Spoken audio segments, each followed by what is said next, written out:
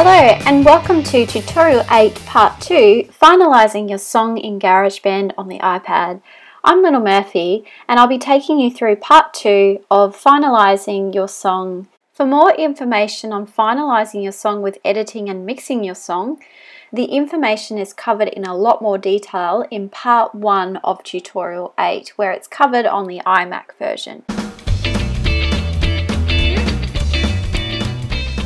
So what we're going to do is go back to our songs, and up in the top left hand corner of the screen I'm just going to click the box with the arrow and select the song that I want to export. So once I've selected the song I want to export, I then click the arrow with the box up the top left hand corner.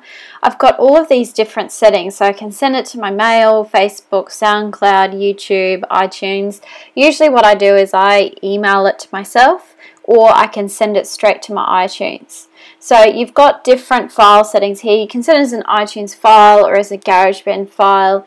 I usually set it to either low or medium quality because there's less kilobytes in the actual file.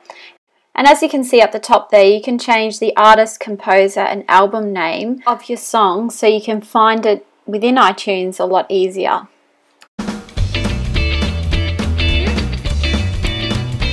The steps for emailing your song to yourself or another person is pretty much the same. You change the artist, composer and album name, and once you're happy with that you can fill out the details, find the person in the email, and then you can send that email to the person that you have selected from your mailing list.